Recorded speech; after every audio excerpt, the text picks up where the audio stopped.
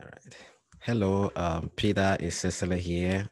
Welcome to my channel. If this is your first time coming to watch my videos, you're very welcome. So in this channel, we talk a lot of things, regarding coming to school in Canada, securing scholarship and funding, and generally about graduate life. And I don't just always want to talk about it myself. I always love to bring people who have experience to just come share their story so you hear from them directly, and in one way or the other, their story can inspire you to learn a lot of things in your preparation. Once again, my name is Peter Cecily, and you're welcome to my channel. So I have with me today a friend who I also consider my mentor in this very big journey. His name is Dr. Anthony Akerele. He's going to introduce himself anyway, just for us to get to know him better. Okay, over to you, Dr. Anthony. Peter, thanks so much for having me on your platform. I know we've planned this thing, it's been a long time coming now to have That's this right. done, but finally the day is here. And my name is Olatunji Anthony Akerele.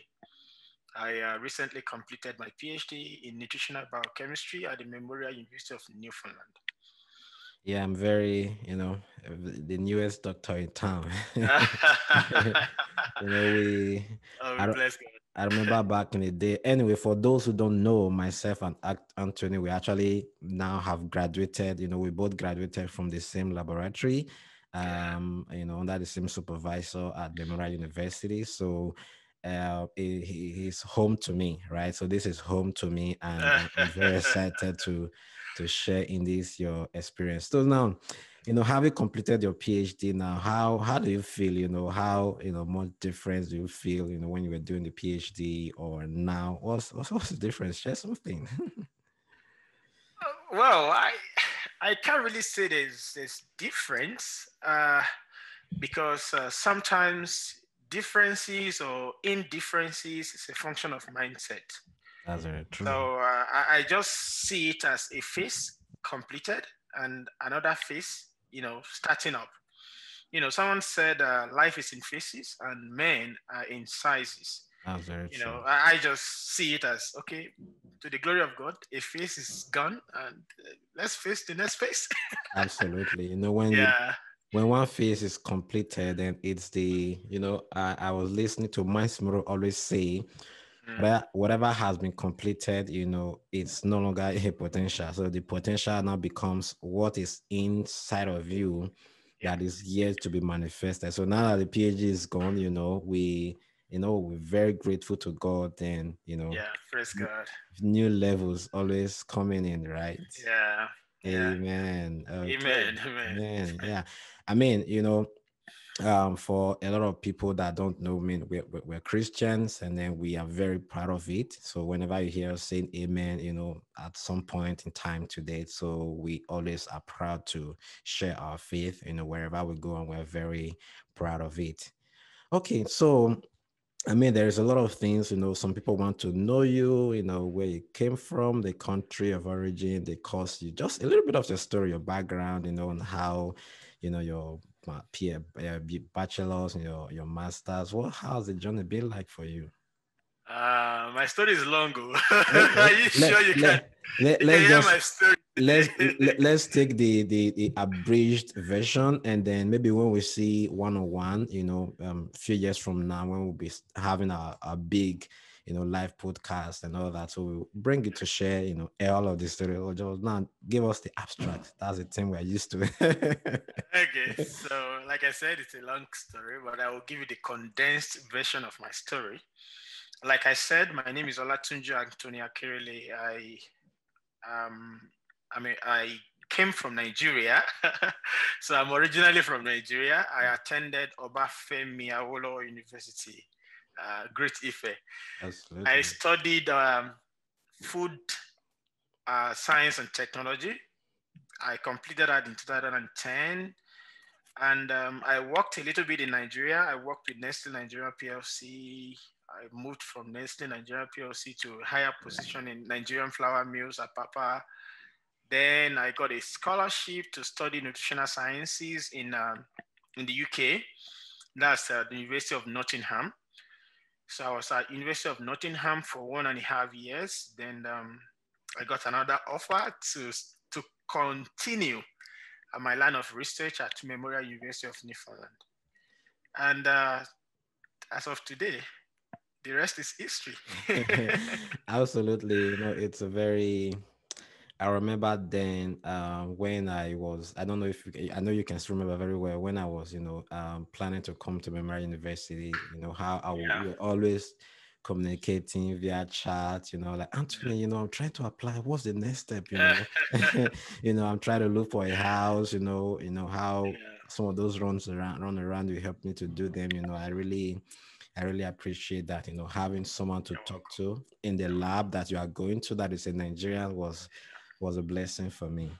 Yeah, Was a blessing for me. You're welcome. So, like, how did you, choose or get to know about Memorial University, or decide to, like, oh, I'm now going to Canada? There's US, there is other countries. So how did you streamline your choices to just Canada or Memorial University specifically? Okay, so I will take no glory in all the journey. I would have to attribute the glory to God.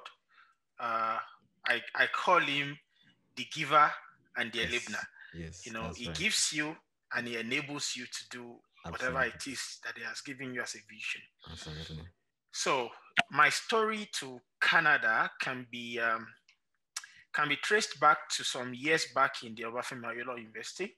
Okay. Then I was still, in a relationship with my wife now. Then she was my fiancée. So then there was a day she asked me, where do you see yourself in 5 years? Hey, big question. All of the biggest question any guy can get in life, right? So, and spontaneously, I said Canada. Wow. And as at that time, I've never been to any airport in the world. Okay. Not even a fake one. Oh my goodness. I didn't have any international passport. Wow. I just said that. Then I can tell you today that it wasn't me that spoke that day, or it wasn't me that answered that question. So fast forward to 2014. Then I was completing my master's in the UK. Then one day I went to church and I got back home, and the message was very, very powerful. Okay. And when I got home, I was just thinking about it. And all of a sudden, it just dropped in my mind. Have you forgotten about Canada? And it was just as if a veil was taken out of my face. Wow. And I opened my computer and I was doing a research on omega-3 metabolism in obese mothers. Okay. And that was in UK. Okay. So I just opened my computer and I just typed universities in Canada, professors doing research on omega-3. Wow. And I think I saw about 6 Okay. professors that day. And I sent email to, I'm not sure, maybe 3 or 2 of them. And after sending that email, I felt a huge peace in my mind. Wow. Wow. And I closed my computer and I went to bed. Wow. And by the time I woke up the following day, my then supervisor, because now it's the thing of the past, had replied. Wow. And the funniest part of that story was that I just completed my first semester. Wow. In my master's program in the UK. That is amazing. So the journey started even before I completed my master's program. And that's why I would tell somebody, if there's a journey you want to embark on, the earlier you start, I think the better it is. Yeah, and I really love that part where you talked about, being able to conceive the thing in your mind, when the seed was already sown that, it's Canada. And then before you know it, everything just started working together for your good. And then, you just receive a message. And I can really resonate with that fact that sometimes you just go for an event and hear a talk, and then something just spike in your spirit. like, oh, I need to start doing something, and then you just go home and you just start doing it, and then it shows you the importance of timing, just sending the email at the right time, at the right moment when the professor has funding. It's just amazing, when one is led to just send an email. That's what I usually tell people. If you're led to just send an email, for some people it can be just one or two emails. For some other people it can for other people it can be a lot. So whatever worked for you. Like when I started my PhD, it was just one email that I sent, no no other, right? Yeah. Oh, that's I really, can tell you, I mean, God is the author of time. yes, There's no time that is too late, and there's no time that is too early. that's right. And that's why I 100% agree with what you have said. That if God is, prompting you to do something at that time, Just do that it. is the best time to do it. Even 1 second delay Yep. could be a disaster. Absolutely. Yeah. Yes. That's great. So when I mean, I think this process of getting a supervisor is really one of the most, a lot of the comments that I've been getting is usually, professors not replying, and then they send emails, they don't reply and stuff like that. Can you just give a little bit of highlight of what are some of the things you included in that email, just briefly? Oh, okay. So there are few components of inquiry email that I do say to people. One thing is that people want to see your antecedents. What have you done in the past? And if you have done something, how are you putting those things into words? Okay. You know, some people have done quite a number of things, and they think it's not big enough to put in their email. You know, That's right. and when I'm talking about your antecedent, I'm talking about relevant antecedents, relevant experiences, relevant achievements. Okay. Because if you're going to put everything you've done, Mhm. you're going to make your email very boring. That's right. You know, and that's what happened in the place of preparation. You don't just wake up and just send an email to a professor. Have you read an article from the professor? Okay. Do you know what the professor is doing as the area of research that the person is venturing into? Do you know what it's like, to explore things in that area? That's So right. if you have not done that, don't send an email. Okay. It makes your email look like the email you send when you have not done your background work makes you look like a joker. That's right. For example, I just shared my experience. I was working on omega-3 metabolism during pregnancy in obese mothers. So I was looking for those who are in that line of research. And before I sent that email, I looked at what they have done in the past. Does Yep. this align to what I want to do as my area of research? Does it align with my goal? If yes, then I can go ahead. If no, there's no Absolutely. point sending any email. Absolutely. It's not about just going to start a PhD. It's all about going to start what you would really be fulfilled that you have done. Absolutely. Because it's a Absolutely. long journey. You don't want to spend that journey in misery. Absolutely.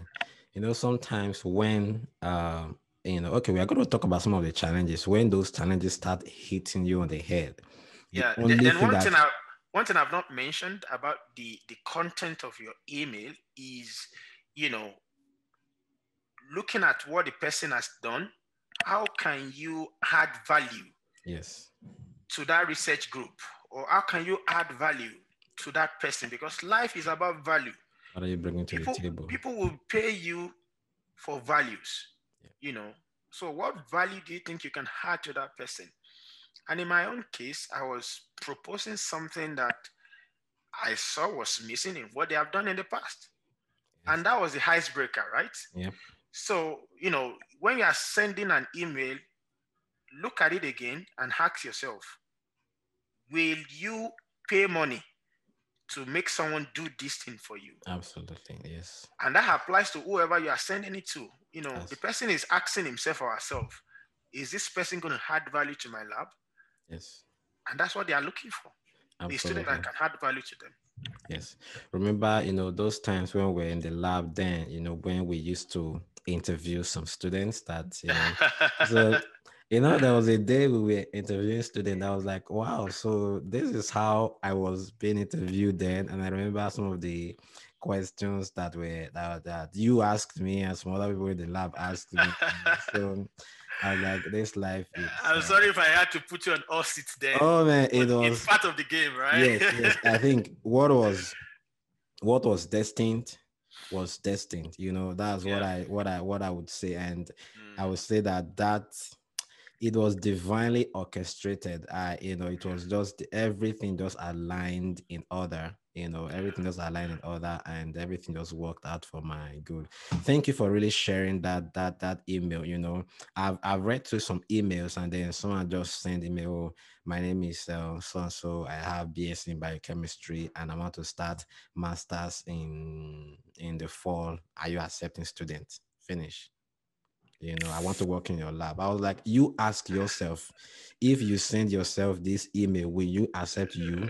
Yeah, that's you. Yeah. So it's really Yeah. very important, knowing that these professors also receive like hundreds of emails every day. So you really need to stand out. Yeah, and I do tell people, it's not about the length Yeah. of your email. It's about how much you can communicate Yeah. using the shorter, sentences you can compose. So sometimes it's not like all the stories about when you were born, who your Yes. father is, who your mother is. Absolutely. Look for what will sell you as a person to whoever you are showing interest in as your potential supervisor. That's right. Don't make it too boring, Yeah. unnecessary information. Just make it succinct Yep. and precise or Yep. concise. you know Absolutely. All right, that's interesting. So, another part. So, when you, I mean, obviously, coming from the UK, then coming to the PhD, so what were some of the skills you had to learn in order to quickly help you to adapt to the, Canadian education system, or was there, something different, that you from what you already the experiences in UK, some things you had to learn to help you to adapt in your PhD. well, I had to learn a lot of things because I did a thought masters in the UK. So Okay. I was not well grounded when it comes to doing research. So and although going to UK actually helped me to eliminate some aspect of weather shock. So Okay. I wasn't really shocked when I Okay. when the weather, when I saw the weather in Newfoundland. And you came in the winter, right? And I came during winter, right? Okay. So it wasn't like a big deal, because I've seen a little bit of what winter looks like in the UK. But when I came to Newfoundland, it was a different ball game. But I wasn't totally surprised. So I had to learn a lot of things. You know, I had to learn how to the most important thing I had to learn was how to generate ideas. Wow. Yes. That was the most critical thing that I had to learn. And uh, I picked that on at the earliest time in my PhD because sometimes it's all about seeing the future of your area of research even Absolutely. before starting what you are starting. For example, an average PhD would take 4 to 6 years. Then you ask yourself, if I start this project now, will this thing be relevant in 4 years time? Yep. If your answer is no, then you don't have to embark on that because in 4 years' time, people are asking you, which world are you? Yes, Which planet are you absolutely. from? What are you doing? Nobody, nobody is doing this anymore. Yes. And another thing is how to communicate my ideas. You know, it's another thing for you to be able to generate it. Then it's another thing for you to communicate the idea in a proper and scientific way. Because PhD is all about researching and communicating, researching and communicating. When I talk about communicating, I'm referring to you publishing your outcome and you presenting your outcome or your findings in conferences or in seminars or in scientific gatherings. So those are the major things that I had to learn. And of course, I had to learn techniques that are involved in my area of research. What Absolutely. are the techniques I need to use? And in my own case, I was proposing something that has not been done in my lab before. So Yes. there was no equipment, there was no uh, tools for me to use because my PhD involved a lot of surgical procedures. I know, I remember. So I had to, after my proposal, then my boss asked me, okay, what are the things you need to carry this out? So I had to propose the things we need. So we had to buy a lot of tools that will help me, to proceed in my line of research. So a lot of things that I had Yeah, to learn. and I know back then, that was I know our supervisor really respected you a lot, in that aspect, because anytime she always talk about, this thing we are doing, it's not a common technique and we have Yeah, to figure things out, yeah, yeah. and in the aspect of communicating your research, I think, I grew in that aspect. I Yeah. used to watch the way you do your presentation and the way the ideas were communicated. I learned that a lot, and then I just started following you from the back, and just seeing, okay, the style of presentation, the Yeah, communication, because I wasn't used to obviously presenting research, so yeah. having you in the lab, then doing all of this presentation, having lab meetings and all that, it was really a very great experience for me. When I learned, do can you remember at some point people were like, Peter, you present like Anthony? I was like, yeah. I was like, yeah, I learned from him. I learned, Uh, very good, presentation skills from him. I remember the first. I have to give credit to Yes. the person I took over from as a PhD student in the Oh, lab. nice. Yeah, yeah. I learned a lot of things from that guy. Yes. Life is about learning. Absolutely. And I Absolutely. say this: the day we stop learning is the day Yes. we start dying. Absolutely. So every day we learn. Yeah. And I'm happy I was a vessel through those Yes. things, but I also learned it from someone. Yes. Yes. Yes. Then we pass it on. Yeah. I remember the new guy the girl that is about finishing her master's in her lab now, when she came, you know, then guiding, this path of presentation. And then there was a time she called me like, hey, I won the presentation. I was like, yes. And she was like, oh, thank you for, helping me. As lucky. Yeah. We still thank Yeah. Anthony for, Oh yeah. for leading the way, It's good. It's good. yeah. So when you really have people, you are whatever thing you want to become, and there was a statement you made when I just came in that really Mm. that stayed with me.